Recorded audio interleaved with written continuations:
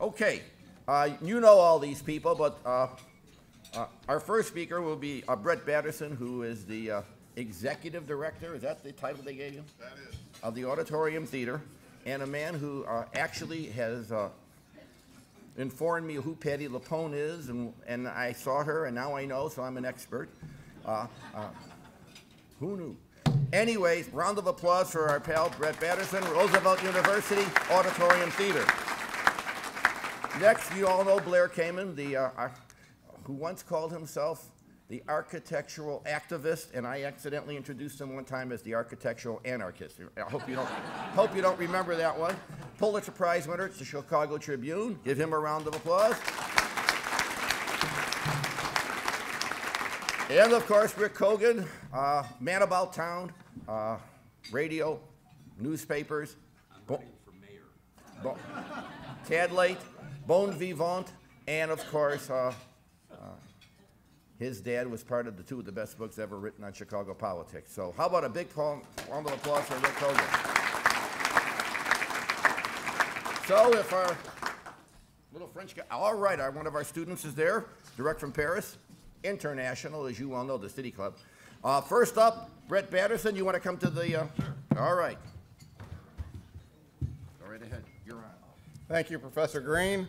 I'd like to recognize a bunch of friends in the room, but two in particular because they're my bosses, and you always have to do that. I want to recognize the president of Roosevelt University, Chuck Middleton.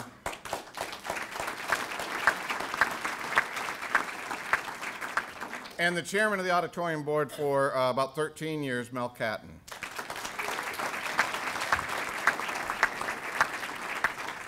So as Paul said, I have the great privilege to be the executive director of the Auditorium Theater of Roosevelt University. And believe me, every single day I realize what a great privilege that is. And I'm humbled and honored to stand before you today, along with these two esteemed gentlemen. And I want to give a little warning, if you will, before I begin.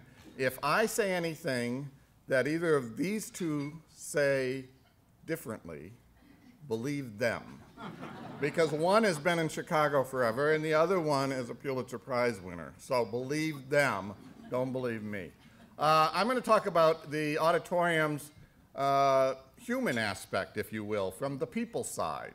And Blair's then is going to talk about the architecture, and then Rick's going to bring us home with some charming stories and Chicago history to share with us. So the Auditorium Theater just celebrated 125 years on December 9th. So who knows then the year we opened? This is a math test. 1889, December 9th, 1889 was the official opening. However, what's not known is that we actually held an event before that because Ferdinand Peck, who Blair will tell you about, who decided to build the auditorium, committed that we would hold the Republican National Convention in 1888, and of course the building wasn't quite done. So if you look at this photo, you'll see there's no ceiling and the grand arches aren't there. So in 1888, the first event was held at the auditorium, and they put a canvas tent over the roof and shoved all, I don't know, 6,000 Republicans into the room to nominate their nominee for president that year. Then on December 9th, 1889, we actually opened. And it was a grand night. It was the biggest thing that had happened in Chicago since the fire, and it really, really made a huge impression around the world. The president and the vice president of the United States were both there. It was the first time that they had both left Washington at the same time while Congress was in session. And 2 weeks after they saw the opening of the auditorium is when they voted to give the World's Fair, the 1893 World's Fair, to Chicago. So we take all the credit. Just so you know. Adelina Patti was the star that night. Adelina Patti was the leading soprano of the day. And we have Patti the Divine, so Patty Eiler over here, who spells her name with an I, is very happy to see the headline. Adelina Patti came and sang. The president spoke, the mayor spoke, the governor spoke. It was really a terrific, terrific night, and it kicked the auditorium off in the way that a building of that grandeur should be celebrated. The auditorium was originally built to house opera and symphony. The city of Chicago did not have resident companies at the time, but with the building of the auditorium, Theodore Thomas was able to found what became the Chicago Symphony Orchestra, and opera was created, which eventually led to the founding of the Lyric Opera of Chicago. So both of those started at the Auditorium Theater. We also held other shows in our first 40 or 50 years of history. For instance, we had the Ziegfeld Follies, which you'll see coming up. And the final show was Hellzapoppin' before the theater closed for good. Now, let me tell you why that happened. The auditorium building, when it was built, was, and I think Blair's going to touch on this, the first multi-purpose building ever built in the world. And they built this grand theater in the center and then surrounded it with a hotel and an office tower, with the ideas that the joint revenues would support the whole enterprise. Well, the hotel was built with shared restrooms. So soon after it opened, they started building hotels with private restrooms in each room. So it started going downhill. And the office tower, like all office towers, was soon replaced by newer, better office towers. So in fact, the theater carried the hotel and the office tower until the whole enterprise shut down just before the war, well, actually at the beginning of the war, in 1941. So, in 1942, the city of Chicago took over the auditorium building for back taxes and created the Chicago Servicemen's Center. You will often hear that the auditorium was a USO, and it actually wasn't. The USO was a federal program, and this was a City of Chicago program. Otherwise, it was very similar, and all soldiers and sailors that came through the auditorium building could be from anywhere in the world, but it was a city USO type organization. So they held dances. They actually had bowling on our stage. They turned the auditorium stage into a bowling alley, and we still have veterans that we talk to that remember bowling on the auditorium stage. We're actually, as part of our 125th celebration, recording their memories to put down for posterity, because there aren't too many of those guys left. But this is an example of the bowling on the auditorium stage. And then, at the end of the war, the city had this huge building. And there was a university in Chicago called the YMCA College of Chicago. And like most universities at the time, they had a strict quota of the numbers of blacks and Jews that they would allow into their college. And as the war ended, and all of these soldiers came back, the board of the YMCA College told its president, Edward J. Sparling, that he had to maintain that quota. He refused to do so and was fired. The next day, the entire faculty, except for one, quit in support of Dr. Sparling. And the day after that, the entire student body quit. So in 3 days, the YMCA College went out of business. And the brave Dr. Sparling had a faculty and a student body behind him and no university. So they started what they called Thomas Jefferson College, and I think it was 5 days after they started it, Franklin Roosevelt died. So Dr. Sparling wrote to Eleanor Roosevelt and said that this is what we're doing. We're starting a university that will accept all academically qualified students regardless of race, color, creed, and we'd like to name it after Franklin. And she said, that'd be great. Not only can you do that, I'll help you put together the first advisory board. So that first advisory board included people like Marion Campbell and Albert Schweitzer and Albert Einstein. So I'm sorry to our board members that are here.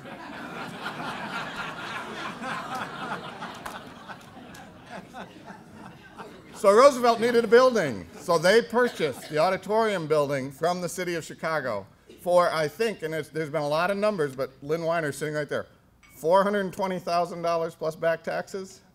Something like that. And they started Roosevelt University. They took over the office tower and the hotel rooms and made them into classrooms and offices, but they didn't have the funding at the time to restore the theater. So the theater actually remained dormant from 1946 until 1963, when Roosevelt trustee Beatrice Spachner stood up and said she'd like to renovate the Auditorium Theater. So she raised the funds along with the help of many others. She gets all the credit, but I'm sure she didn't do it by herself. And, oh, do we have applause for Beatrice? It's really amazing when you think about it, because if you think about the early 1960s, those of us that are old enough to have been alive, that's when they were tearing down old buildings and building new big block ugly buildings. So the fact that she did this is amazing. Anyway, the theater reopened on October 30th, 1967 with a performance by the New York City Ballet featuring Edward Villella. And it was another grand night in the history of the Auditorium Theater. Moving along, the Auditorium immediately became known for dance with this type of production. We also were very happy that the Joffrey Ballet was part of our very first season after the reopening in 1968. And Alvin Ailey were part of the second season in 1969. So you all know that we have these relationships yet today. They started all the way back in 1968 and 69. After opening, the Auditorium became known as the Rock and Roll Palace of Chicago. And everybody who was anyone played at the Auditorium. I'm not going to name all these names because you can read. But the Auditorium was the perfect venue at the time because it was before they started building arenas and 12 and 20,000 seat spaces for rock and roll. So our 4,000 seats lent itself perfectly to be the rock and roll venue of Chicago. We still do rock and roll today, even though our primary focus seems to be on dance recently. And then in the 1980s, a different twist happened at the Auditorium, and we became known and became the home of the large blockbuster Broadway musicals. So we had Les Mis, we had Phantom of the Opera, we had Showboat. So if you grew up in Chicago in the 60s and 70s and someone mentions the Auditorium, you can say, oh, I remember going to The Who. But if you ask someone who grew up in the 80s and early 90s, they'll say, oh, I remember seeing Les Mis or Phantom at the Auditorium Theater. Then, when the Joffrey moved to Chicago in 1995, they became the Auditorium's resident ballet company, and that ended the whole calendar availability to put those long blockbuster shows in.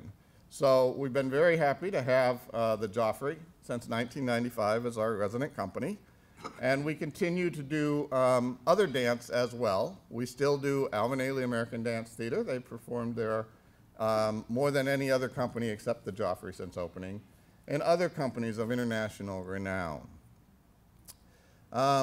With the demise of the large Broadway blockbusters, the Auditorium didn't want to be totally out of the Broadway scene. So in 2003, we made an agreement with our good friends from Broadway in Chicago and became a Broadway and Chicago house for Broadway shows. And these are some of the shows that we've had since that 2003 arrangement was made, and it's been a terrific partnership. They're sitting right down here in front of me, so I got to make sure I tell everybody how great Broadway in Chicago is. But we've had some great shows, and it's been a great partnership.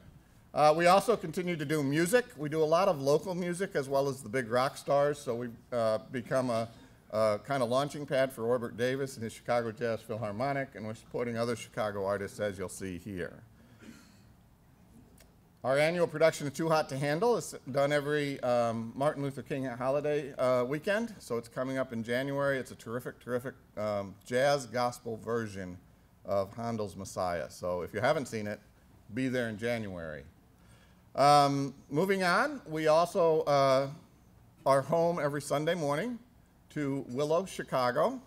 So I just need to pause here a moment and say what really separates the Auditorium programmatically from other theaters in the Loop is that we do a little bit of everything. Most of the other Loop theaters are focused on presenting one type of product, Broadway or concerts or resident theater like the Goodman. We do a little bit of everything. So in a given week at the Auditorium, you can see a major international dance company, you can see a rock concert, you can attend an educational program, and on Sunday morning, you can even go to church. We also have a very strong educational program. This is, most of these pictures are from our summer arts camp for children who have experienced the death of a parent, Hands Together Heart to Art. Now in its 10th year, we've put over 900 kids through this program, and it's been extremely rewarding and extremely valuable to the Auditorium. So that's my 10 minutes to tell you a little bit about what we're doing in the building. And now I'm going to bring up Blair Kamin, and he's going to tell you about the building itself. Well done.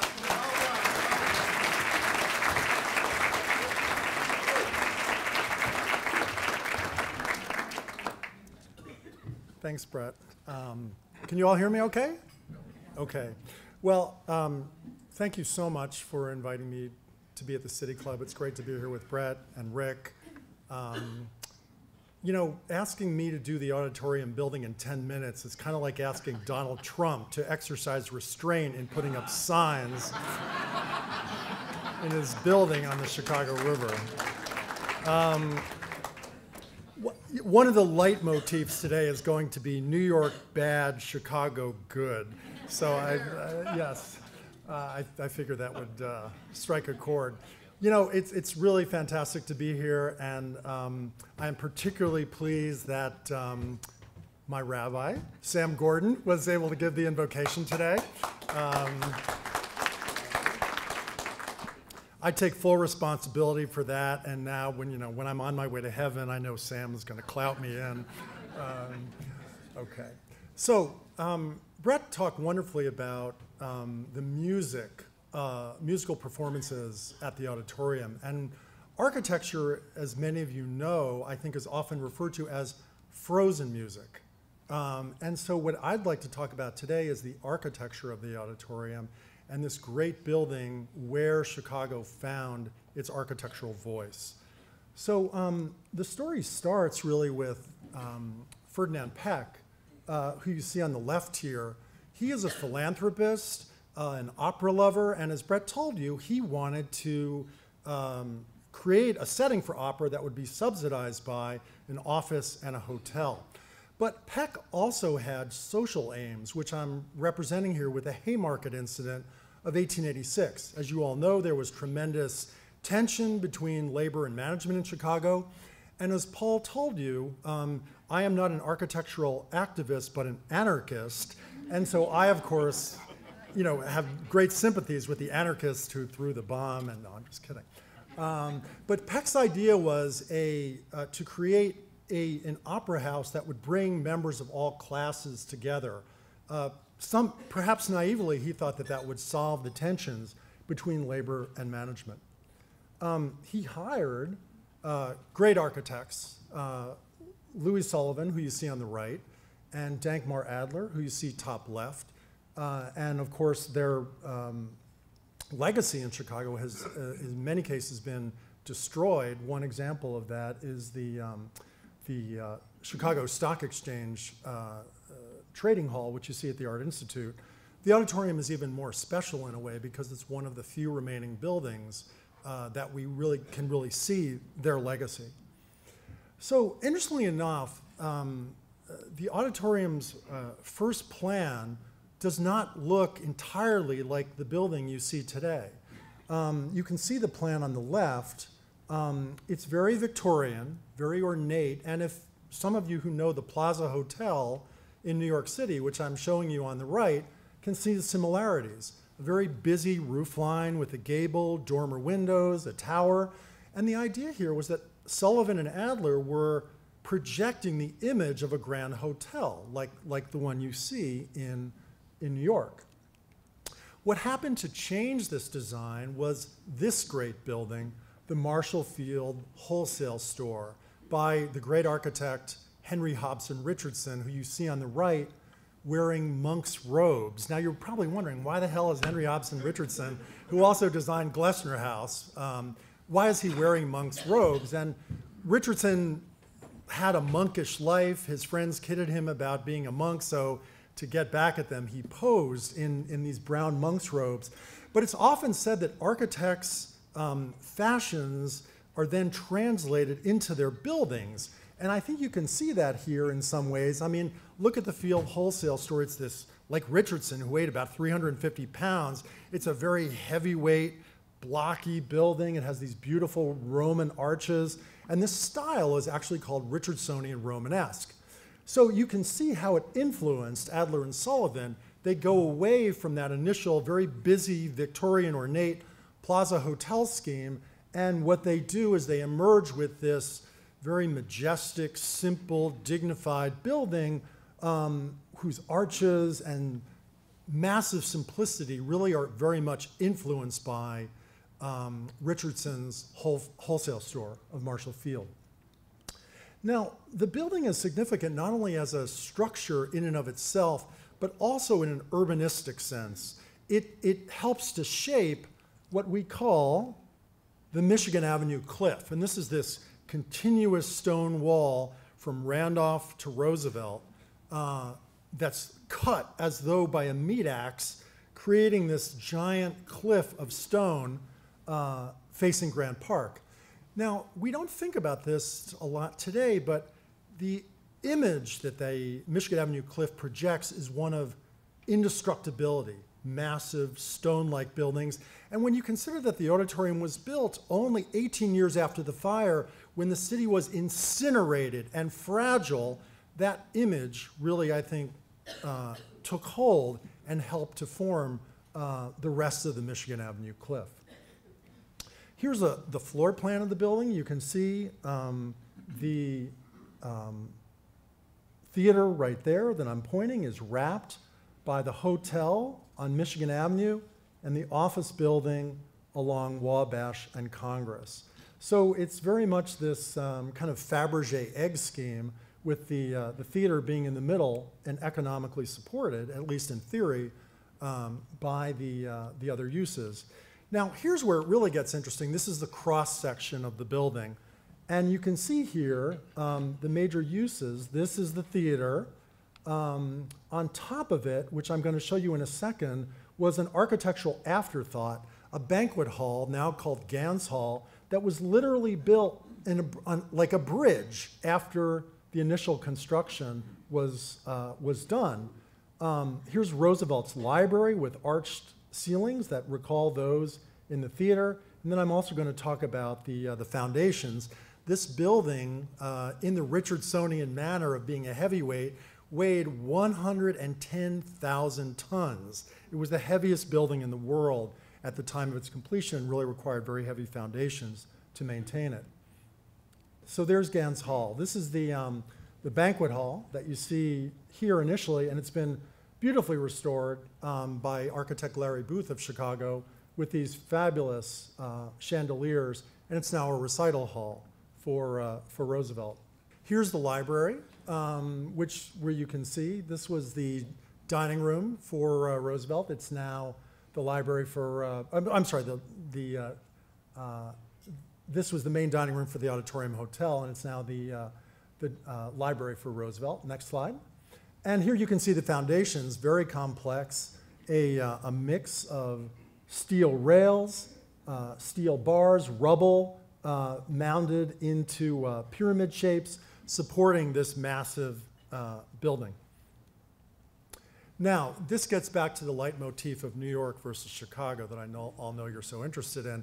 This is a typical opera house. This is New York, the Metropolitan, and you can see that it's a typical opera house with tiers arranged around, ringed around the audience. And the whole point here is for the rich to sit in the boxes, to spend lots of money, and to show off their jewels and finery. Now, remember, Peck wanted something different. So in the auditorium, it is an entirely different plan. The boxes are pushed to the side of the hall, over here on the side, and the best seats are in the middle for the regular people, and these seats, of course, up high are also very good in the balconies. You can see how Adler and Sullivan did a masterful job of uniting acoustics and architecture. The four great arches that go over the audience are like a megaphone, and they direct sound down, and that is one of the reasons why the auditorium has such splendid acoustics, that Adler and Sullivan weren't just doing these arches for aesthetic reasons, but for acoustic reasons as well. You can see that, as Mies van der Rohe said, God is in the details, and you can see that here. Instead of using a chandelier, as they did in Paris in the slide I'm showing you on the right, they lit the arches with electric light bulbs, which were very modern and newfangled at the time. So they were dramatizing the modernity of the theater. In addition, the palette, as you can see, is not gold. It is gold, a beautiful gold that is in everything from the covering for the organ to the arches, as opposed to red. And it's interesting that red in those years, of course, had associations with socialism and labor. So they kind of went neutral on that and did gold instead of red. A few more details that I'd like to show you. The arches were done in Sullivan's distinctive nature-inspired ornament, the same kind that you see at the great Carson Perry Scott store. So this is really an example of how he made this building specifically attuned to Chicago in the Midwest and thus to America. It was not a European opera house, a copy of a European opera house. It was really an American building. Oh, okay, thank you. And just as part of the experience, of course, you can see tremendous architecture, not only in the grand view of the hall, but also in the circulation spaces that lead to the seats and in the seats themselves. Just like a cliff-like proximity and intimacy that really makes this a great performance space. Brett's already told you about the campaigns to preserve, so I'm not going to dwell on that. Why don't we go to the last slide? I just want to talk about the last couple of slides. I just want to talk about the legacy. As Brett has mentioned, this is where Chicago really began to think big and to take a place on the world stage. So we see the legacy for the auditorium in the World's Columbian Exposition of 1893. We see it in mixed-use buildings like the auditorium, like the John Hancock Center. Last slide. And we see it in Millennium Park, in the notion that Chicago is a place that invents the urban future. Doesn't copy the past, but invents the urban future. Last slide. So I just want to say that in conclusion, this is really an incredible building and one that I hope we never take for granted. It's a masterwork of architecture and engineering. It's a civic monument. And the question going forward really is, can we continue to preserve it, because there are many areas in the building that still need preservation? And can we live up to its legacy? Many of you are in the political class. You build park district buildings or school buildings or other buildings. And Peck, Adler, and Sullivan did not obviously settle for mediocrity. They created a great building that we are celebrating 125 years later, one that set the tone for what Chicago is. So the challenge really going forward is to remember this greatness and to build on it, rather than just making it a relic from the past. Thank you.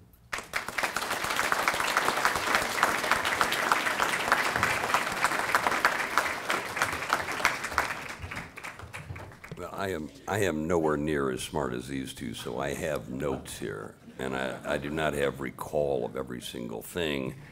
Perhaps because I spent way too much time in the 60s seeing rock shows at Jim Morrison rolling around in a microphone cord on the stage of the Auditorium Theater is something I can never forget every time I walk into the Auditorium Theater. I have no slideshow either. A building is not, of course, as you know, a living thing, but the Auditorium building was born, as you've heard, on December 9th, 1889, with a glittering night, 5,000 notable, whatever that means, Chicagoans, and Adelina Patti singing a song, many songs. One of them was called Home Sweet Home. And not far away, on the near west side, where home was anything but sweet, another new building that opened that same year was in full operation with a far less glitzy crowd. Hull House was born in December 1889, when Jane Addams and Helen Gates rented rooms in a dilapidated mansion near Halstead and Polk. The ladies' aim was to render humanitarian and civic service to the poor in the surrounding slums, and there were a lot of poor in a lot of slums. They did many things. They bathed babies who couldn't otherwise be bathed. They taught crafts. They solved domestic problems. There were problems aplenty in this city then, and damn it, still today. Those post-Great Fire years brought violations of building safety ordinances, the rise of criminality, financial conflict, and conflicts between workers seeking better wages, as Blair alluded to, and conditions, and stubborn industrialists fighting what they considered these radical demands, such as an 8-hour day. But the city kept a frenetic pace, continuing to thrive and expand its status as the nation's major center for shipment of grain, for livestock, for lumber. When the auditorium opened, and please remember that the city is light and dark, always good and bad, a couple of sisters, Mina and Ada Everly, were putting the finishing touches on a place not far to the south. They would call it the Everly Club, and it would become the most famous whorehouse in the world. It was $50 simply to walk in the door. You have to pay more for the many and varied diversions inside. The city was a place of dreamers and bandits, those of low morals and high aesthetics. We had the awesomely wealthy living side by side with the heartbreakingly poor. There was the blood-drenched daily violence of the stockyards and the swan boats that floated gently in the Lincoln Park Lagoon. The facts: the Census Bureau put our population at 1.5 million, give or take. But if you were to go back in time and stand at the corner of, I don't know, Dearborn and Madison, you'd say the census takers were insane. There had to be more people, millions more. It was as if all of humanity, as well as an incalculable number of horses and carts and bicycles, had crowded inside the city's limits. More than 1/3 of us then were foreign-born. 98% of us were white, and the other races represented were 30,000 blacks, 1,200 Chinese, 68 Japanese, and 8 Indians. There were many who would make their mark here, many of those people, and a few would make marks of a lasting sort. As Blair knows so well and articulates so beautifully in his pieces, these people were young architects who, in the wake of the fire, were ready to experiment in bold new ways. And the mid-80s, 1880s, gave Chicago's great architectural age its birth. Blair may disagree, but I think it was touched off by William LeBaron Jenney, who designed the world's first skyscraper in 1884, the home insurance building at LaSalle and Monroe, 10 stories high. That building fell in 1931, the Everly Club long before that, the stockyards eventually too. And I just wonder, we were talking about the Great Fire. One of my favorite stories, my father was a young kid working at City News, and he covered in 1934, May 27th, 1934, the second largest fire in the history of Chicago.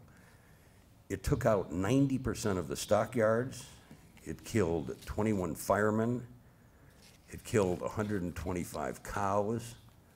And as my father told me a million times, he was covering it for City News, writing notes, standing across the street. He's interviewing one guy standing there. He says, "What do you think? What do you think?" And the guy says, "Dem cows, they had it coming."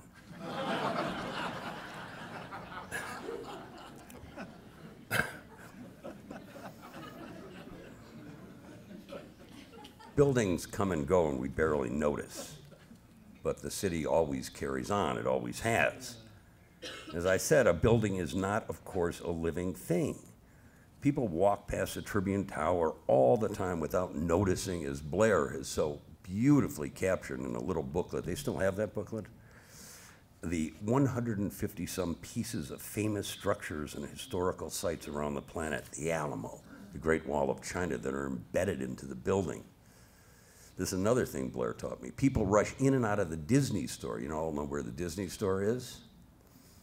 They don't bother to count the 170 or so pairs of mouse ears that cover the exterior, which Blair called at one point a slick homage to Louis Sullivan. Slick indeed. People shop the mall stores at Belmont and Western without hearing the echoes of the bobs, the flying turns, or any of the other wonders of what was Riverview.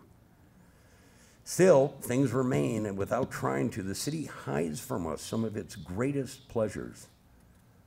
Just a few weeks ago, I was having lunch with a couple I've known forever, at the Atwood Cafe in the Burnham Hotel, and we were talking about they were talking mostly about how beautiful it was, and one of them asked me, how recently did this go up? I said, well, 1895 is when the building was built, and it was called the Reliance Building. It had fallen to really lousy shape in the mid-30s. They got $30 million and renovated and renewed it to its glory, and here it is, and suddenly they remembered that. Being lifelong Chicagoans, they were understandably a bit embarrassed, and my friend said, it's funny what you forget, what you don't see. I'll never stop being amazed by this city. Chicago can be a city at once familiar and unexpected. And so we do our part to celebrate what remains. The Auditorium, I find, a portrait in endurance, prevailing over time and circumstances, and also a welcome reminder in a turbulent time that not everything goes up in smoke or tumbles into rubble. Yeah, the Auditorium is not a living thing, but in so many ways, it is the lifeblood of this city, its beating heart, its soul, that it remains so active and so lovely, gives me hope.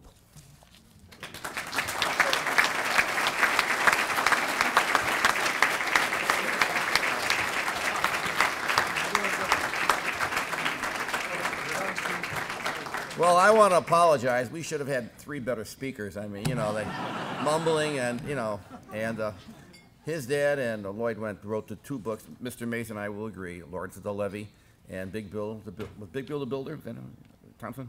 Just Big Bill of Chicago. Big Bill of Chicago. That Ed and I stole many ideas from, proper. So if we have any questions, by the way, that story about your dad is outstanding. Any questions at all? I tell this is not going to be the easiest 3 people to ask anything, but I know the Roosevelt table is mute.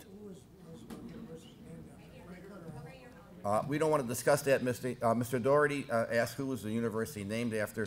Let's just simply say that there is still some discussion. We'll leave it at that. I still got to work there, Jay. Now, come on, give me. It was Franklin, but Eleanor. Thank you. No, it's Franklin, but Eleanor was very important. And if I really had courage, what? I know that. Well, since you said that, I'll say it again then. If there was no Eleanor, there'd be no Roosevelt University. If there was a Franklin, you know, Franklin is the reason there's a university. Eleanor is crucial to its advancement. But we admire both incredibly equally well. Mush, did I cover myself? Jay, lousy question. All right. From Lawndale Avenue in the old days. Marge, where are you? Marge Collins, formerly Marge Tepper, lived 3 doors down from me. Please tell us, who's this to? Why Congress Street was widened and what that had effect on the building. Blair, you want to handle that? Yeah, Congress was widened to make way to become a feeder road for the Ike, and that's the impact that had on the building was that the arcade that you see now along Congress was hollowed out. It wasn't there originally, and some great spaces were lost. There was a bar. Wait, Kogan, there was a bar there, you know. One of the greatest bars in Chicago history. Exactly.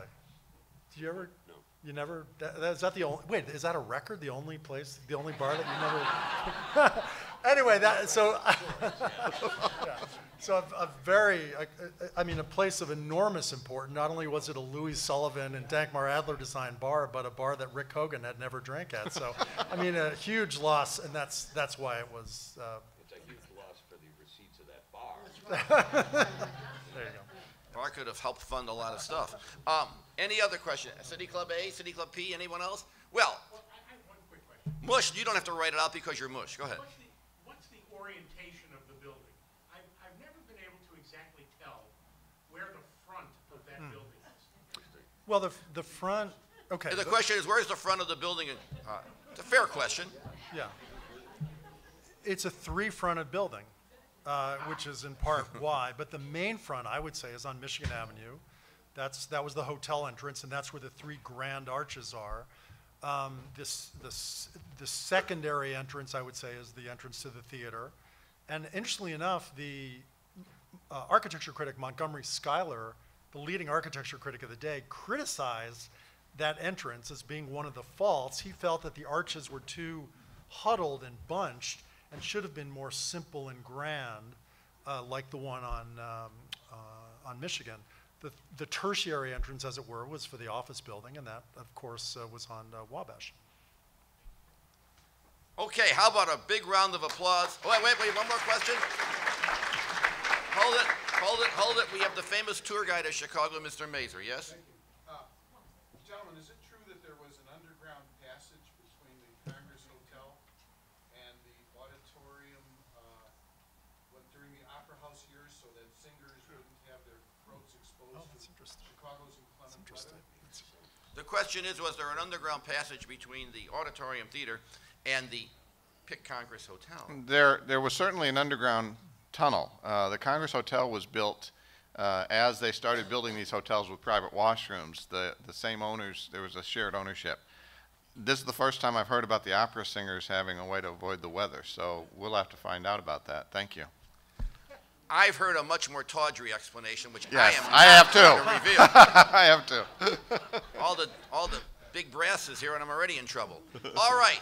I will now answer. Can you hear me? No, use Blair's mic. He can share. Tribune. Since there aren't a lot of questions, I'll answer a question that all of you are afraid to ask. Yes, I was high at the Doors concert.